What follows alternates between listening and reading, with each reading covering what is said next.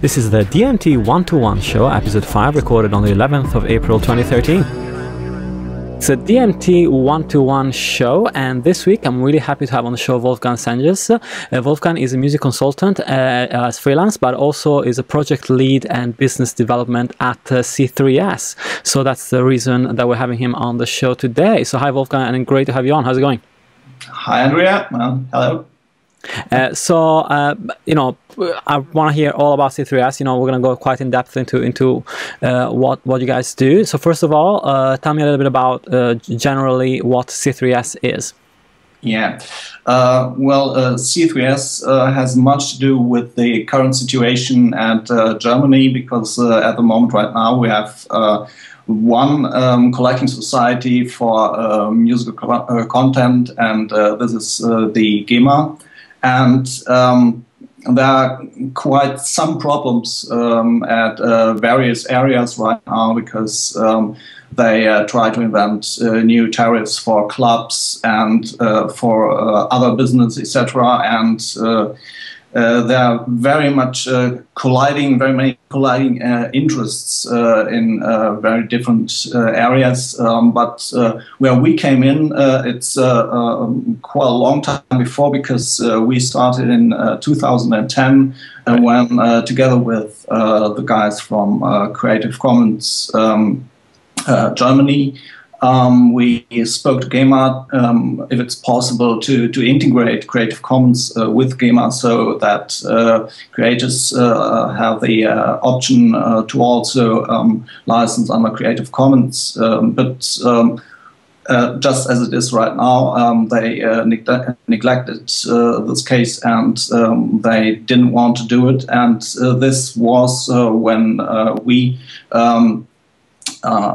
did some kind of research and came up with the idea to do a collecting society on our own, because this is the only way to do it. Yeah, sure. And you know, in English it stands for Cultural Commons Collecting Society. So, of course, a strong tie-in with Creative Commons, as you mentioned before. So, first of all, let's talk about that. So, what are the challenges in Germany and other European territories when it comes to musicians and Creative Commons? Yeah, right.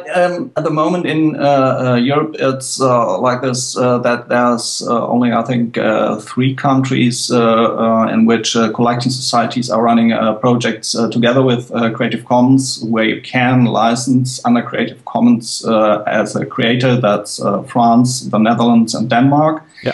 And that's it. In the US, it's totally different, because it's based on the law that every collecting society has to offer the possibility to license under Creative Commons as well, which doesn't mean that they're happy about that, because they don't like Creative Commons at all. Of course. And just to avoid any misunderstanding, so we don't want to be a collecting society only for Creative Commons, because that doesn't work. And so it's for the non-commercial types of collecting of Creative Commons licenses, for the commercial part of the non-commercial licenses. So if the creator wants to get money for the use of his songs in a commercial context. And on the other hand, there will be the option to license under regular licenses. So you have the total flexibility, and you can say what you want for a kind of licensing. Yeah, sure. And of course, you know, looking at the broader picture on creating a new collection society, it's a really bold move. And of course, some may feel that societies like GEMA, for example, have, you know, I've heard comments talking about, you know, the age of the board and the fact that they're not very flexible and not very forward thinking in terms of digital technologies. And but also, you know, of course, there are some huge processes involved in the you know, the day-to-day maintenance of a collection process, which are hugely expensive and complex. So so that's the first challenge, I guess. Like, how do you plan on starting out C3S as an organism that can meet those problems, of course? Yeah. First of all, we want to try to reduce all of the efforts which have to be done by persons right now, and collecting societies to do it.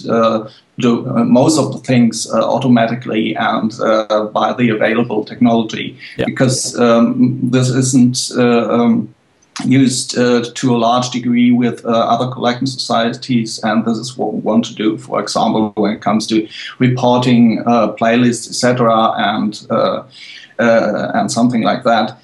And this is the one thing. And on the other hand, of course, when we want to build up this kind of architecture for the Cultural Commons Collecting Society, it's a very complex task, and it takes a lot of time, of course. And so we have to focus on different kind of licenses, one after the other. So maybe we start off with the live licensing, and so with performance licensing, and go into online licenses after that.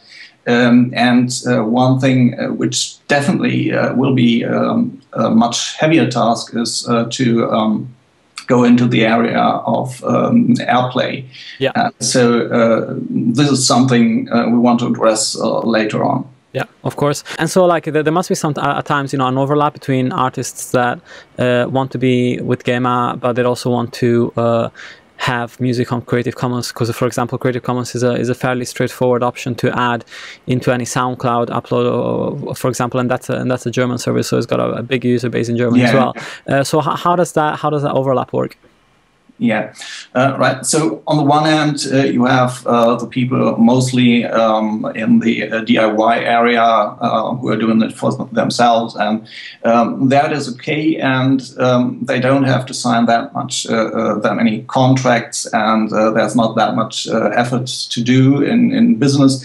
But when it comes to time that they become more successful, then it's really different, and they want to get airplay, they want to be integrated in all the business, and labels are quite suspect about Creative Commons and promoters as well. So it's very difficult, and so right now it's a fact that they're more or less urged by the situation to join GEMA.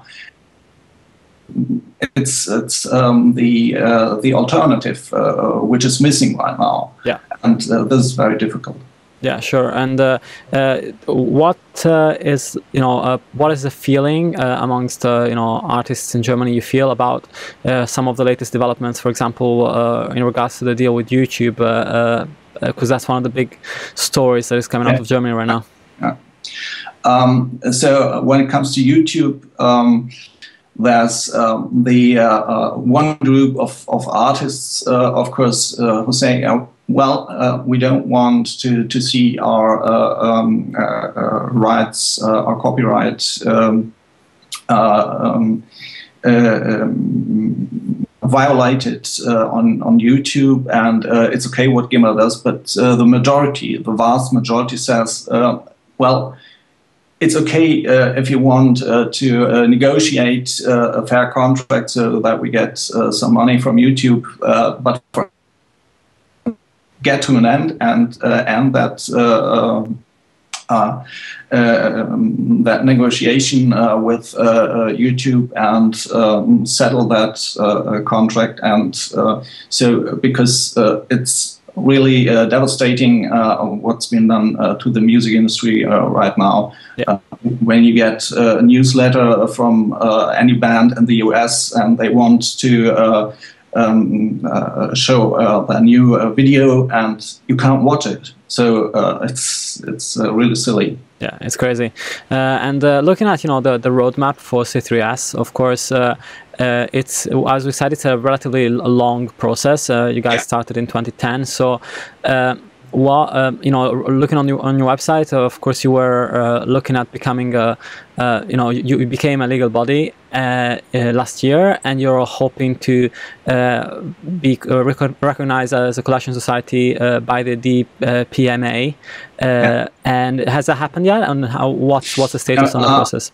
We're not formed as a legal body as of yet. Oh, okay, yeah. And this is well, one of the big obstacles right now, because we have to look very focused and very detailed on what we're doing for the statutes, that they are very exact, and the same with the business model. Just as I said, that we want to plan which kind of licenses come first and come after that, so that we can work that out. This is the one thing. And as soon as we have done that, we need to get members, and as soon as we have enough members to back up the business model, we can submit our application to the DPMA, the German Patent and Trademark Office, and that's where we can get the license to work as a collecting society. Yeah, that's right. So it's a relatively complicated, very complicated process, I'm sure. And do you find that like there are restraints or, you know, roadblocks that are put into place? Because, you know, right now collection societies in Europe are essentially a territorial monopoly, in the sense that there isn't a huge deal of choice when it comes to your own society. So do you find that there's legal roadblocks to setting up an alternative? I think what most people might see as legal roadblocks, it's very well thought of. It's kind of conditions that we have to fulfill, because if we cannot fulfill these conditions, then we can't do our work, because we are the ones who have to handle all the money from the artists, from the members, and that must be prepared very, very carefully. Yeah. And so I think the most difficult it will become after we are founded, and in particular when it comes to establishing the C3S in other European countries, because that's what we want to become, a European collecting society, not only for Germany. Germany is only at the point where we want to start. And because in Germany, it's okay if you are going to start another collecting society. It might be difficult, but you're able to do that. But in other countries, for example, like Italy, there it's a real monopoly, and there's only one collecting society. And okay, the EU tries to change that, and there we're completely with the EU, and we hope that things will change, and that by offering an option with C3S, this will help. Yeah, sure. And yeah, Italy, I remember back in the day when I registered with the CI when I was still like maybe 14 as a songwriter, and you still had to like submit to the most incredible paper forms with the first 8 bars, I think, of a melody line transcribed by hand onto a sheet of paper and then send it off by post. And it was archaic. It was amazing. I hope it's not still like that, because that would be insane. I'm talking about maybe like 12 years ago now. So. And so, you know, looking at some of the companies that are making the better use of Creative Commons and the different layers as well of how that can be implemented, I was quite surprised by hearing in your panel at South by that is actually really interesting. I would recommend everybody to go and check out on SoundCloud. I'm going to put the links in the show notes for this interview. One of the artists that were on the panel were talking about how things for them changed overnight when they changed their license from free for non-commercial use to free for commercial use as well, and that really enabled them to get their music licensed on a variety of things, because people, of course, are looking for free music that they can use even in a commercial setting. I mean, the worry on that front is that, isn't that sort of a little bit scary, because you can see a company like Samsung, or a company that is big, want to just save on music and just use free Creative Commons rights to be able to have music without paying for it. And at the same time, does that generate enough exposure for the artist to justify the music being free? Do you see a bit of a debate there happening? Because I mean, I understand if it's a use from an independent filmmaker or somebody that genuinely wouldn't be able to pay for the music, but if you have a Creative Commons free track that is free for everybody for commercial use, and then it's used by a corporation, for example, that poses some questions as to whether they should or shouldn't pay for the music. So what's your take on that? It's kind of a complex issue.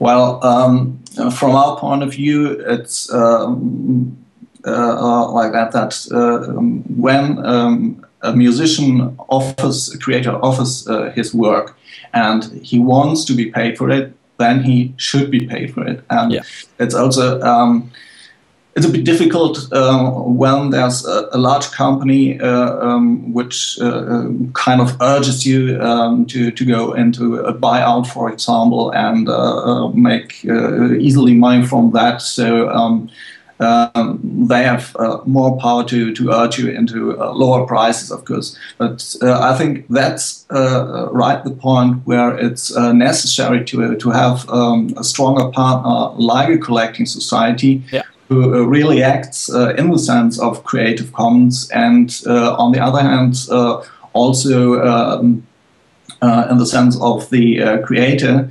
And then you have a totally different position as if you were only one single artist.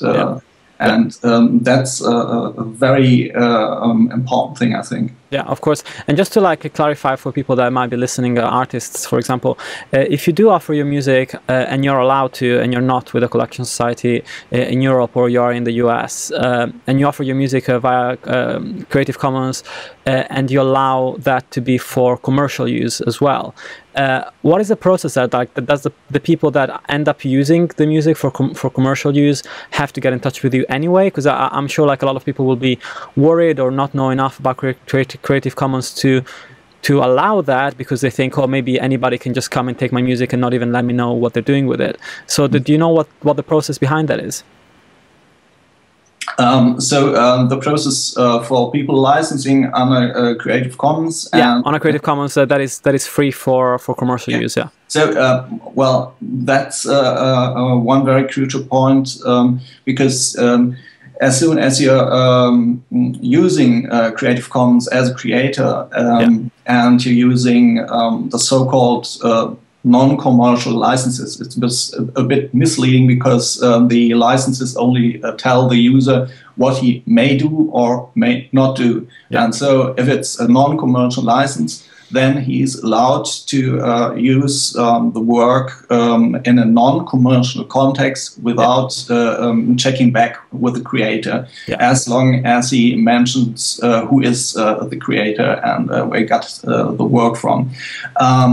But as soon as this licensee wants to use the work in a commercial context, he has to check back with the creator.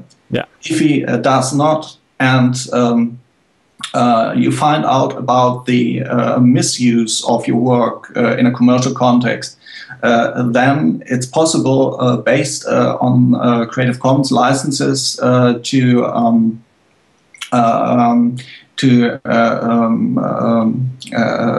get into a lawsuit against the non-licensee, because he misused your work. And this is possible because Creative Commons is based on standard copyright. And this is what a fair amount of people do not know, and it also has happened, especially in the world of images. I think there were lawsuits in Israel and Belgium, where people used pictures under Creative Commons in a context which they were not suited for, or they did not had the contract with the creator, and therefore they were sued. Yeah, and of course that's a super important point, because it really makes it even more glaring how there is a need for a society like yourselves that can take care of people that are using Creative Commons, to help them and to organize them into guaranteeing their rights as well. Because of course, if you're a single individual independent musician and you don't have any backing of any sort, it may be very daunting to enter into any sort of litigation of that size. So of course, having somebody like C3S to back you, that would be pretty great.